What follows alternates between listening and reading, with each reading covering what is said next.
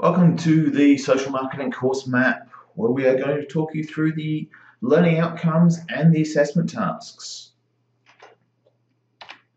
First up, what you're going to aim to achieve from doing social marketing is to walk away with 3 new skill sets. First, this is a course that is based on the social marketing philosophy of adaptation and adoption.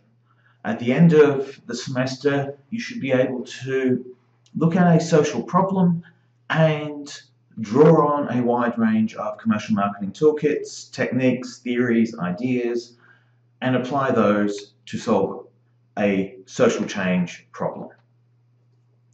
Second is the adaptation, adoption, and implementation approach, so that whilst the first element is to be able to say, how do we use marketing? The second one is, how do we change marketing so that marketing can functionally get the job done in terms of presenting a marketing-led, marketing-oriented solution for a social problem. And the third step is to then be able to overview marketing as a method and mechanism. What are the edge cases? What are the endpoints? Where is marketing most effective? Where is marketing ineffective? One of the dangers that we have when people encounter social marketing is that they now arm themselves with the social marketing hammer and see every social problem as a nail. So I've got a toolkit, I'll apply it. What I want my students to be able to walk away with is the ability to go, I have a specific purpose toolkit, I can adapt the existing commercial tools and techniques, and I know when it's not our job and we need to hand off to another social change mechanism. So, focusing on learning outcome number 1 first. This is the question of the applied principles of commercial marketing to social change. It will be examined through Essay 1, and it does link heavily to the way in which you adopt a definition of social marketing. So when you pick up and apply a meaning to the term social marketing, it will influence the way in which you can use commercial marketing to solve a problem. So addressing the first assignment task. The marketing theory that's in operation here is relatively overt and obvious, but not always straightforward. So what you are being asked to do is to specify a problem. Show me what the problem is, how marketing would bring about a marketing strategy to address this problem. And this is your commercial marketing thinking. You're talking here about a product specification, a problem specification, a solution, and which marketing strategy is involved in the solution. You then will briefly overview a value offer. Now, you're going to spend a lot more time on the value offer on the lead up to the second paper, but here you're going to give me a rough pitch. Then, and this is the point most people struggle with, is that you're going to need to undertake marketing segmentation as a practice, briefly overview the whole market, and then pick a specific single target audience within that overall market.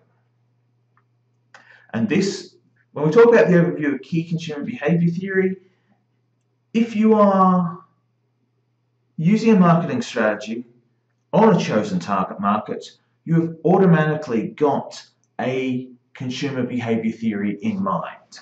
If it's a new product to a market, you're somewhere in innovation adoption. If it's an existing product to a market, you're somewhere down the midpoint. You're looking at approaches that are basically draw on the existing frameworks, treat it like a problem to be solved with marketing, and solve it with marketing. Onto the specifics of the task. The most important thing, the thing that people have struggled in the 10 years that I have run assessment tasks like this. This is the single greatest challenge. You can only have one audience, and that audience needs to be narrowly defined, it needs to be specific, and it needs to be responsive as an audience. So you can't have multiple audiences, you can't have multiple options, you only get one. It's single, it's specific, it's narrowly defined. And this is the make or break point. This is what I'll hammer you on in the assessment task. This is where you will score points or burn points. So for the essay itself, the tasks leading up to writing out an answer for me is look at your social problem. Think about how will you best approach this as a marketer? What's your best marketing strategic approach to get a solution heading towards solving this problem? How are you going to do it as a marketer? What's your social marketing game plan? Then start thinking in terms of, you've got a definition of commercial marketing, you've got a definition of social marketing. How are the assets at your disposal going to help you bring this solution to the market? Then we want a story about the markets. You're going to tell me about a set of market segments who could be responsive, and from within that set of choices, you're going to give me one single target audience. One. And if you're already starting to go, oh, yeah, I know, he said one, you're most likely to go and try and give me two or three. One single, specific, narrowly defined target audience. You are then going to justify it. You're going to justify it with a little bit of consumer behavior, and that's why CB theory is important here, is that you're going to bring in the relevant consumer behavior theory that suits your marketing strategy, that enables you to put this solution in front of your target audience.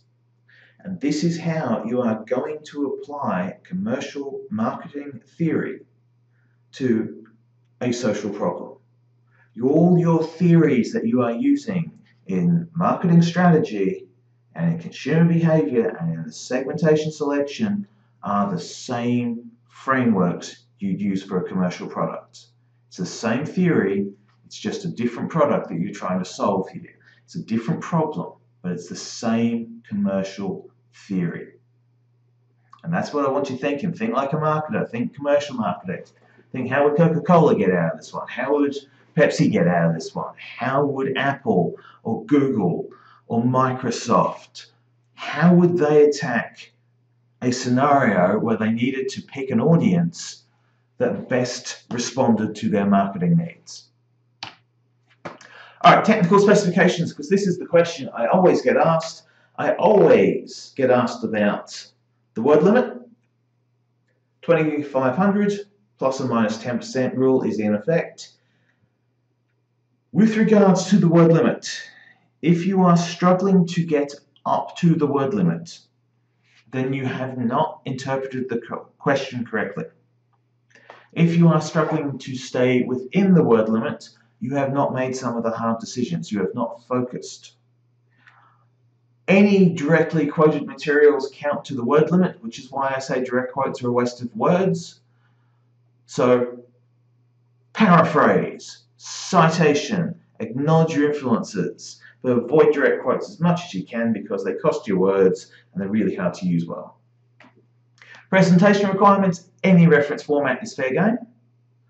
I read any style and I have no aversion to any particular or no preference to any particular referencing format. In terms of presenting it, if you want to cut me some slack, it will be in size 12 Times New Roman double spaced or size 10 trebuchet 1.5 space or double space. That way it's easy for me to read, and the easier it is for me to read, the less likely I am to have problems figuring out what you wrote. It will be an upload to Turnitin. You will be finding the text matching software engaging. I have no minimum catch limit on text match. A 1% can sink an entire semester because I look at the intent of the match, not the substance of the match. If you match a whole lot of your reference list, then I will applaud for your accuracy. But if you match a whole bunch of your text, or any significant portion of your text that you try and pass off as your own work, then you're doomed. You're gone. I will show no mercy, and I will be also mocking you openly, because this is a very easy assignment to get right in terms of originality and interpretation. It's also an assignment that is designed to train you to use specific techniques of adaptation and taking principles and applying principles rather than bringing other people's words and hoping they work. So, assessment task 1. As always, if you need me, the contact points, on the Instagram, on the Twitter, or face-to-face meeting, or over email. Feel free to clarify your questions, feel free to ask for advice, feel free to bounce ideas backwards and forwards. Draft reads are done through Turnitin. Idea exchanges of, hey, am I headed in the right direction? This is roughly what I want to do. Do that over email. Short, fast questions, do that over Twitter.